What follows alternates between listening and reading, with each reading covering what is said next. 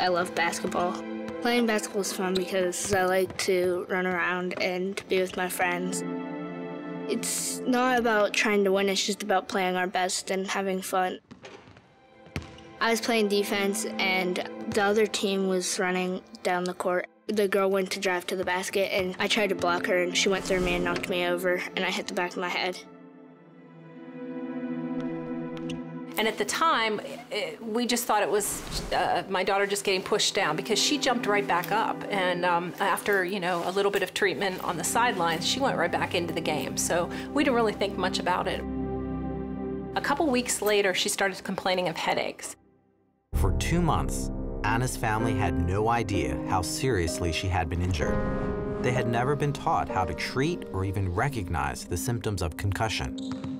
And in that time, we're seeing her just start to decline. And the number one thing that we were seeing was this lack of ability for her to focus. My teachers didn't really do anything about it. They just thought that I wasn't working as hard and my grades were going down. I couldn't focus and I couldn't do the work. Night after night, she would try to do math and could not do the math problems that she could do 2 months earlier. And so that's when we really knew something was up. She was tired, she had brief vision changes, she had a pressure headache, she had some balance issues. If it walks like a duck and quacks like a duck, it's a duck. And she was definitely having post-concussive issues. I was surprised when I found out I had a concussion, and I was sad because I couldn't play sports and I couldn't really do anything. Most people think of concussions when they think of professional football, hockey, or other contact sports. I'm here at the home of the 6-time Super Bowl champions, the Pittsburgh Steelers. Every fall, this place rocks with deafening cheers as some of America's biggest, strongest, fastest, and most fearless athletes go toe-to-toe, shoulder-to-shoulder, and helmet-to-helmet. As every fan knows, sometimes concussions are a result of this hard-hitting action on the field. But concussions are not just a problem for the National Football League or the National Hockey League. The fact is, across America, hundreds of school and amateur athletes suffer concussions every day. And many times, they and their coaches aren't even aware of what's happening. To help them, doctors who now head up the sports medicine concussion program at UPMC were instrumental in developing a scientifically validated and reliable tool that helps prevent the severity of the injury, as well as helps manage the injury. When it comes to concussions, proper management is key in preventing deep, lasting damage and ensuring safe return to play.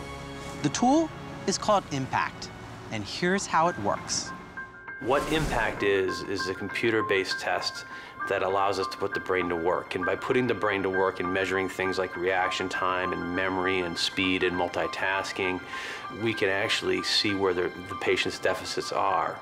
Then ultimately, that data allows us to determine when athletes can go back to play safely. Prior to ImPACT, it was how many fingers am I holding up in smelling salts that predicated return to play. We've made a lot of changes over the last 10 years. Dr. Collins put Anna in front of the ImPACT test, and I was thinking everything was going to be great. And I'll never forget when Dr. Collins came in to deliver the results. He actually came from behind the desk and sat next to me and said, "This is very serious. I want you to listen to what I'm going to tell you." Her visual motor speed score was grossly below the first percentile. That means that more than 99 out of 100 girls would do better than her. The first thing he did was say, "She can't go to school." And he said, what we're going to do is not have her stress her brain anymore. The harder these kids get pushed through this injury, the worse it's going to get.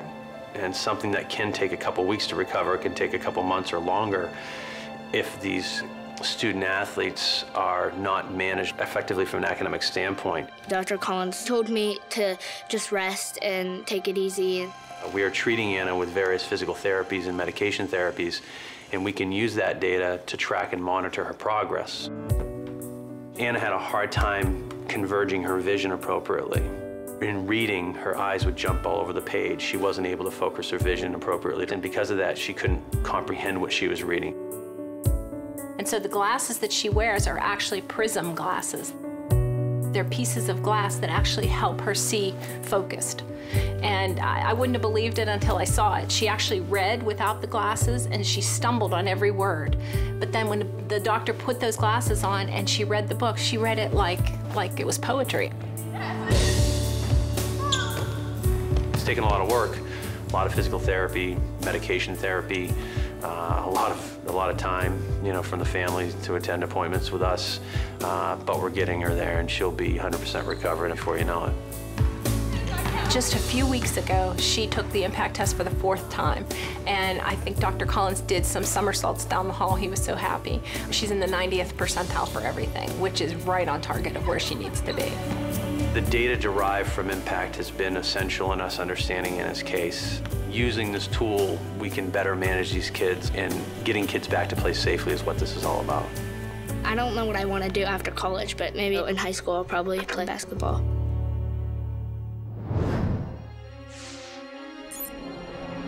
We've come a long way from the time when if a school athlete sustained a direct blow to the head, the coaches pushed the player to get back in the game.